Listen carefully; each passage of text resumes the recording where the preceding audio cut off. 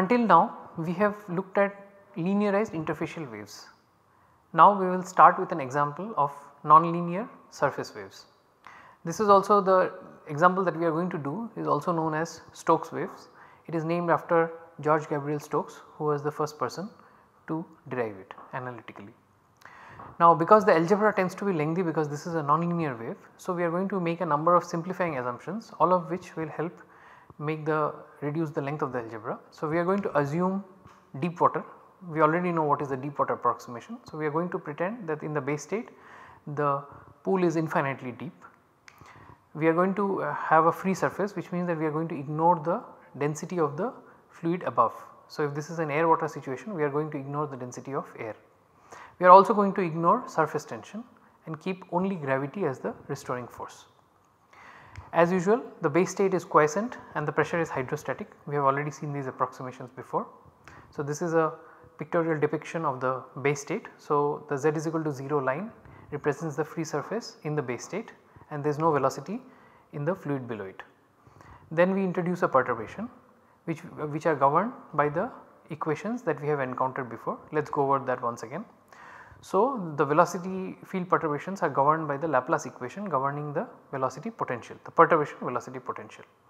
We then have a kinematic boundary condition, which is basically an equation of mass conservation. Note that we have written the full kinematic boundary condition now, we are not linearizing it because we are going to do a non-linear calculation now. So we need to write the full kinematic boundary condition. So this is the full kinematic boundary condition, we have derived this earlier. We also have the condition that pressure is equal to 0 at the free surface, both in the base state as well as in the perturbed state. There is no surface tension, so the pressure at the free surface is always 0. We can write the Bernoulli equation at the free surface, set pressure equal to 0, and that gives us the Bernoulli equation applied at the perturbed state. Note that this is applied at z is equal to eta now. In the linearized description we were earlier applying it at z is equal to 0.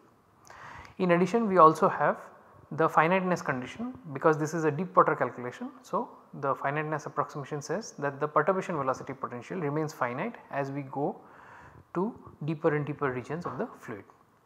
Like before, we assume the surface and the fluid is horizontally unbounded. So the free surface extends from minus infinity in x to plus infinity and it goes from plus eta in z to minus infinity. So with those approximations, let us now analyze these nonlinear equations. First let us non-dimensionalization.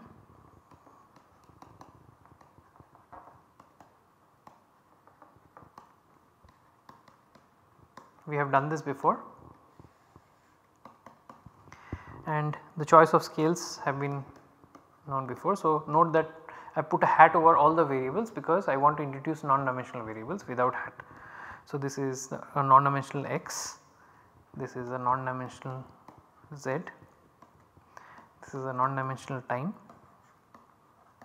These scales should be familiar to you now, they come from the deep water approximation. And this is a non-dimensional eta and this is a non-dimensional phi.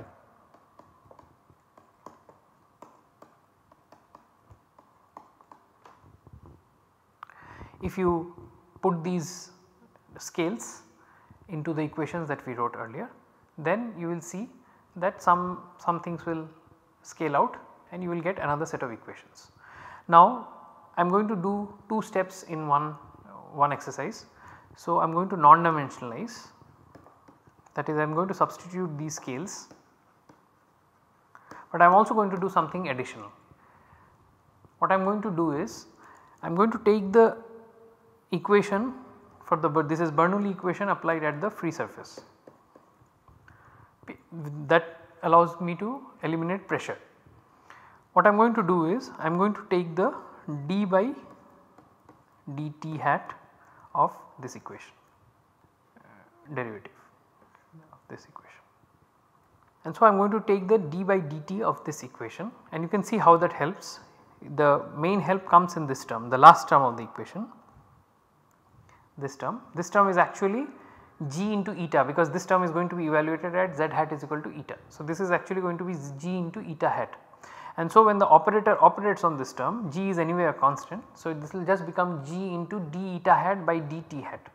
that is exactly the left hand side of my kinematic boundary condition. Using the kinematic boundary condition I can replace that term in the Bernoulli equation with this term. How does that help? That helps because all the 3 terms now in my Bernoulli equation now become just depend on the phi hat, because I am going to replace d eta hat by d t hat as del phi hat by del z hat. You will see that this has some advantages and it simplifies the algebra a little bit. So, we are going to what we are going to do is we are going to analyze the Laplace equation. This is the same equation that we have written before, and now we will have 2 copies of the Bernoulli equation. The Bernoulli equation without this operator acting d by dt, the Bernoulli equation in its original form, and then the Bernoulli equation with a d by dt applied on it, in addition plus using the kinematic boundary condition to eliminate the d eta hat by dt hat term. This will give me a Bernoulli equation with a g into d eta hat by dt hat. So, I will have 2 copies of the Bernoulli equation, one written in the original Bernoulli equation and one Bernoulli equation d by dt hat of the Bernoulli equation, and this is also equal to 0. So, I am going to use, instead of using the Bernoulli equation and the kinematic boundary condition, I am going to use a Bernoulli equation and a slightly modified Bernoulli equation as my 2 boundary conditions. Note that the kinematic boundary condition is not going to be explicitly used, that is because in deriving the second copy of the Bernoulli equation the kinematic boundary condition has already been used. So, using these 2 boundary conditions I am going to solve the Laplace equation using a perturbative expansion, and we will see what happens at non-linear order. This is essentially our goal. So, let us continue further. So, once we non-dimensionalize and do that step of applying d by dt hat operator on the Bernoulli equation, we get another copy of the Bernoulli equation along with the kinematic boundary condition, it becomes a modified Bernoulli equation. So, now I have a Laplace equation, I have 2 Bernoulli equation, one the original, one the modified, and then I have some finiteness conditions, and I can use all of these scales to non-dimensionalize all of those equations. Once we do that, we obtain the following set of equations. So, the Laplace equation remains the same. Now, it is a non-dimensional Laplace equation. The Bernoulli equation, the original Bernoulli equation, this is the boundary condition. G just gets scaled out after non-dimensionalization, and now all variables do not have a cap on top. So, I will call this equation 1, this as equation 2. And in addition, as I told earlier, we have another Bernoulli equation that is obtained by taking the capital D by dt, the total derivative operator on the Bernoulli equation.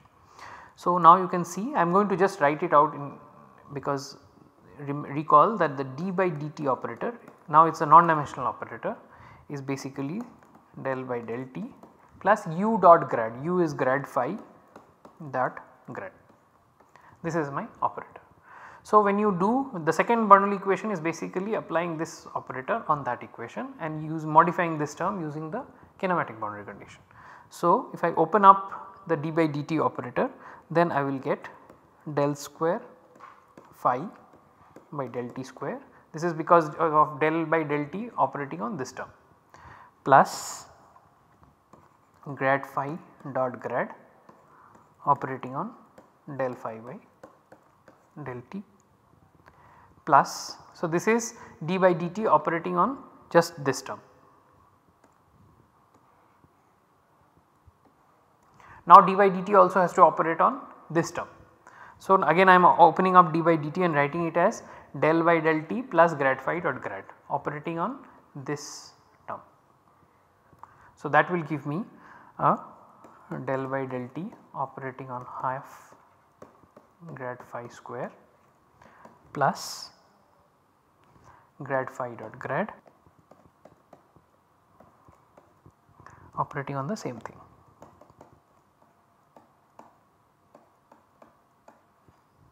And then the last term is d eta by dt, which is just del phi by del z from the kinematic boundary condition, which we are not using anymore, and this whole thing has to be applied at z is equal to eta is equal to 0.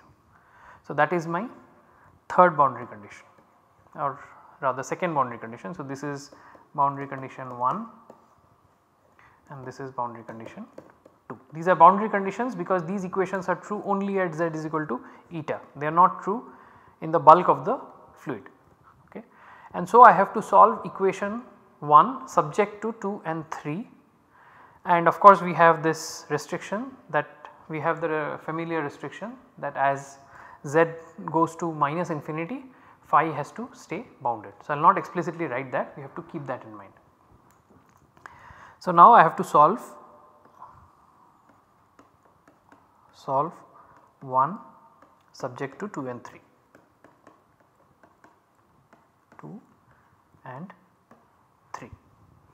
Now you can see that this is a complicated exercise, because although our equation is linear, our boundary conditions are non-linear. We have seen this before, and so we are going to use a perturbative expansion. I am going to straight away write perturbative expansion with an expansion for time also, just as we had expanded the frequency in the, rather we had expanded the time scale for the nonlinear pendulum. This should remind you of the Lindstedt Poincaré technique, and at the end of this calculation I will justify why we need to expand, we need to do a perturbation expansion for time as well. Okay, it is exactly the same reason. Unless we do that, there will be secular terms in the expansion, and unless we do that expansion for time, we will not be able to eliminate those secular terms. We have seen this before in the context of ordinary differential equations. Now we are seeing this in the context of partial differential equations. So let us proceed. So our perturbative expansion, so we will do a perturbative expansion. The base state is 0 plus some small parameter which is related to the product of amplitude into a wave number, plus now we have to write at least up to order epsilon square, because this we need to do a non-linear calculation. This is also 0 plus epsilon eta 1 plus epsilon square eta 2, and as I said earlier, I am introducing a stretch time variable which is basically my non-dimensional time into 1 plus epsilon square into omega 2 plus dot dot dot. You will see that the first correction appears at order epsilon square. This is familiar to us from the pendulum calculation. We will see that at linear order we do not need any correction to time. So the first correction appears at non-linear order, and this will basically introduce an amplitude dependence in the dispersion relation. So with those let us proceed. So because now time is also expanded, so we will have to express all partial derivatives with respect to time small t with respect to tau, and that is just, so let me write it like this.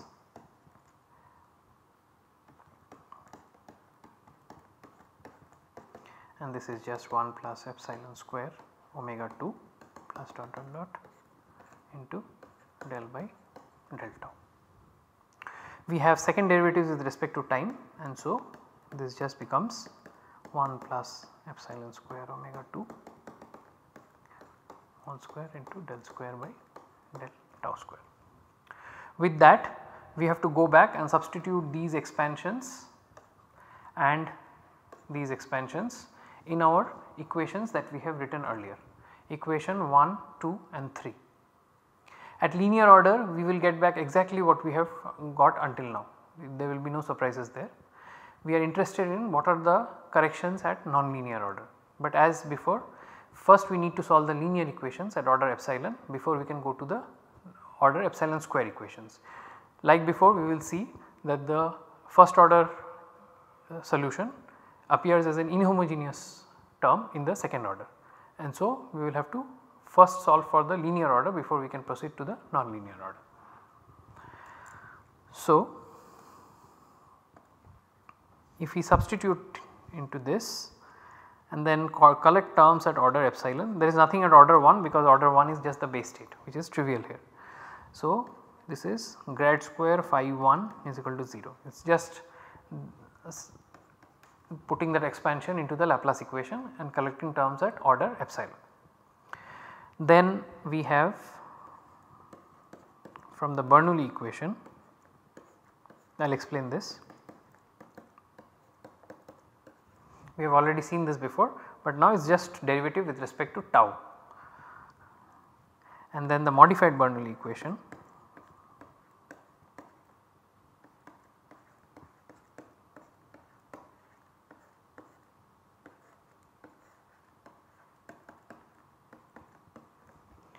So, these are our equations at order epsilon.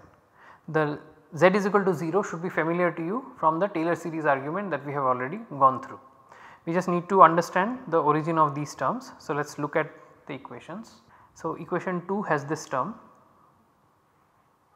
del phi by del tau or del t, and we are going to replace del by del t with del by del tau. Del by del tau is just this, and you can see that del by del t and del by del tau are the same as far as linear order is concerned. The difference between them order appears only at order epsilon square. So, we are right now at order epsilon, and so I can just replace del by del t with del by del tau, which is what has been done here. And so, this term which I have put in a red box here is just becoming at order epsilon, it is just becoming del phi 1 by del tau. Recall that this was applied at z is equal to eta. So, this was applied at z is equal to eta. So, by the usual Taylor series argument we have to apply this at z is equal to 0. Now, this term does not contribute at linear order or order epsilon. So, the only contribution will be from this term, and that is applied at eta, and eta is itself expanded as epsilon eta 1. So, at order epsilon this will just become eta 1. So, we will have del phi 1 by del tau plus eta 1, and del phi 1 by del tau will be evaluated at z is equal to 0. So, this is our order epsilon equation from equation 2. Similarly, from equation 3 you can see what is the at order epsilon what will happen. At order epsilon del square by del t square is the same as del square by del tau square, again evaluated at z is equal to 0. So, there will be a contribution from here, and this will become del square phi 1 by del tau square. This is a nonlinear term, this is also a nonlinear term. So, is this a nonlinear term? The only other contribution from at linear order will be from here, and this will again become del phi 1 by del z at z is equal to 0. So, this is how I have written those two equations. So, let us call this equation A1, B1 and C1. Now, until now we have stopped at this level, and then we have gone on to solve these equations. We will do the same here, but before we do this, let us write down the equations, or let us learn how to write down the equations at order epsilon square.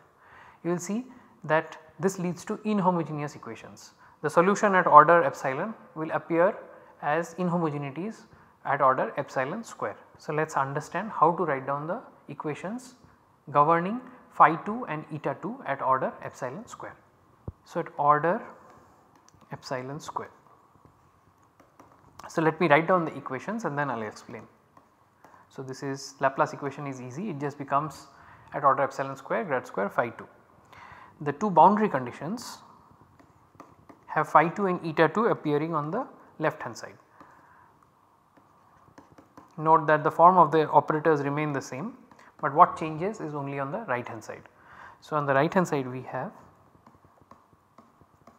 and on the right hand side we will only write those things which depend on the previous order. So, there will be only things with subscript 1. So, phi 1 and eta 1, only those things can appear on the right hand side.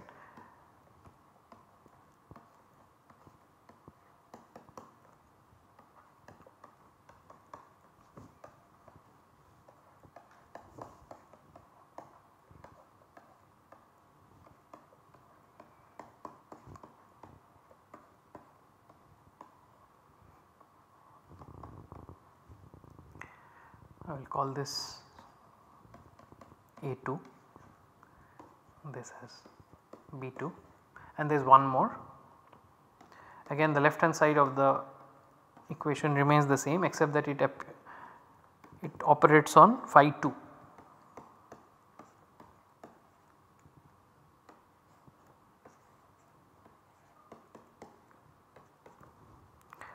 And then the right hand side is slightly more complicated.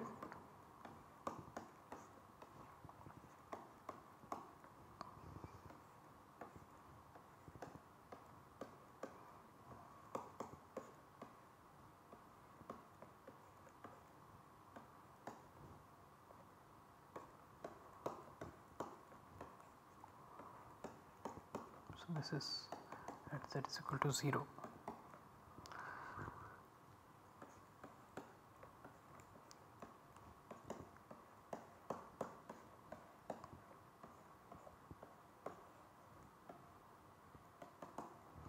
and I will call this B,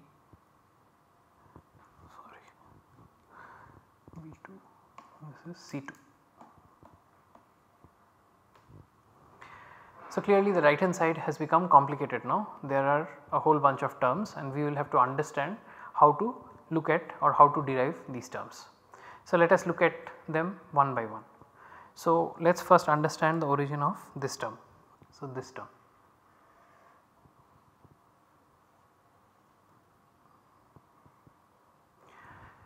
The pattern remains the same. We will basically have to take the terms, substitute the perturbation expansions and then appropriately do a Taylor series expansion up to as far as possible until we ensure that there are no terms which appear at that particular order which have been left out. So let us understand the origin of this term in the green box. So this term is basically coming from, so let us write the term is del phi by del tau into 1 plus epsilon square omega 2. So this is the term and this is a prefactor and this is applied at z is equal to eta. So let us now apply the perturbation expansions to this term. So the prefactor remains the same and we will write this as del, so there will be an epsilon here, del phi 1 by del tau plus epsilon square del phi 2 by del tau, and this whole thing gets applied at z is equal to eta. Now let us expand on this. This is 1 plus epsilon square. So you can already see that even before we expand, you can already see that there is no need to retain this term in the prefactor, because this term, all the terms inside the square bracket is either epsilon or epsilon square. So if I have to retain at we are trying to obtain the expansion at order epsilon square. So you can see that this is already an order epsilon square term and so it will multiply this with this and give you an order epsilon cube term or epsilon to the power 4 term. So as far as this order is concerned, the prefactor is just 1, it is just this term 1 multiplied by what is inside the square bracket. Now let us look at what is inside the square bracket. Now note that what is inside the square bracket is del phi 1 by del tau, the first term. Using a Taylor series approximation, I can write this as del phi by del tau at z is equal to 0. This is what we had done at order epsilon. But now I will put one more term in the Taylor series and that will be del phi 1 del square phi 1 by del z del tau again at z is equal to 0 into eta. There is an epsilon here and eta itself is epsilon eta 1 plus epsilon square eta 2 and so on. So you can see that this is the term that we would have written at order epsilon. But this is the new term that is coming at order epsilon square.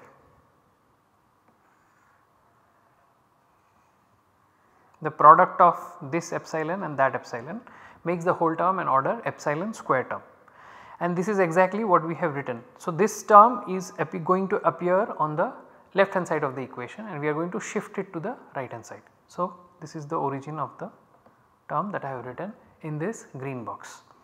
Let us also understand what else would be there in this expansion. So the first term will just give these two terms, one at order epsilon and one at order epsilon square. The second term at order epsilon square would just give one term, which is del phi 2 by del tau at z is equal to 0. I will not write one more term because you can see that if I had written one more term, that would be a higher power of epsilon than 2. It would be epsilon square into del square phi 2 by del z del tau, this is the next term in the Taylor series approximation, into eta, and eta is itself epsilon eta 1 at least. So the product of these two would be an order epsilon cube. Since we are right now discussing order epsilon square, I do not need to write this term. So that is why I have stopped the Taylor series expansion at this order here. So you can see that at this order epsilon square we are getting two terms, one of which is this and another of which is that.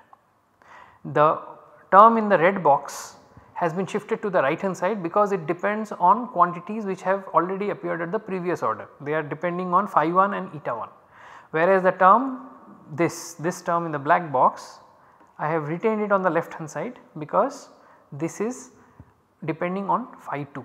So, this is basically this term in the expansion. I encourage you to try these expansions by hand. Unless you try this yourself, it will not be clear. Clearly the algebra is a little bit complicated because you can see that in equation B2 there is one more term, in equation C2 there are many more terms. In particular, the complicated aspect of this calculation is that we are basically trying to determine what is, okay. Recall what is omega 2. Omega 2 is our expansion of time, and as we will see later, omega 2 is the amplitude correction in the dispersion relation. This will bring an order epsilon square correction in our dispersion relation. That has not happened so far. So far we have found that the frequency of the wave depends only on its wave number or other parameters on the problem, but not on epsilon itself. Here we will see that the moment we go to order epsilon square, epsilon itself will start appearing in the dispersion relation just as it had appeared for the nonlinear pendulum. So, what we really want to know is what is the value of omega 2. Omega 2 is basically a number and we need to know what is its value because that will appear in the dispersion relation. Here in this problem, in order to determine omega 2, we will actually have to do the calculation up to order epsilon cube. At order epsilon cube, the equations are extremely lengthy, but the process remains the same. One has to correctly do the Taylor series expansion and include as many terms are as necessary, so that one does not miss out any contribution which would have appeared at the given order where one is working. So, this is the same procedure. It is just that as you go to higher and higher orders, the Taylor series expansion keeps getting longer and longer, and consequently you keep getting more and more terms on the right hand side which appear as inhomogeneities. So, this is the way in which I have written the first term. I encourage you to try the second term. So, this term, once again it is on the right hand side. So, it has to depend on the previous order. So, it must depend on phi 1. You can readily see, looking at the structure of this term, you can see where it must have come from. So, it has come from this term. It has come from this term.